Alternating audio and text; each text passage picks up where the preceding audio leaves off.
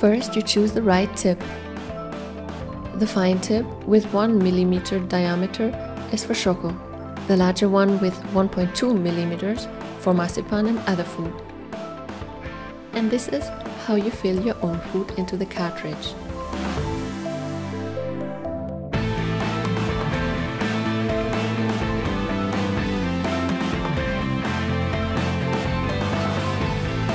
Using a piping bag, squirt it directly into the cartridge without air pockets.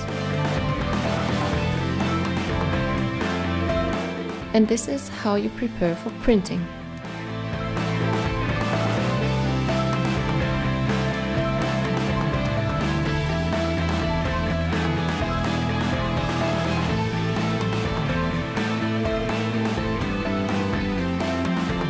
When working with choco, please note that the room temperature should be around 20 to 23 degrees Celsius.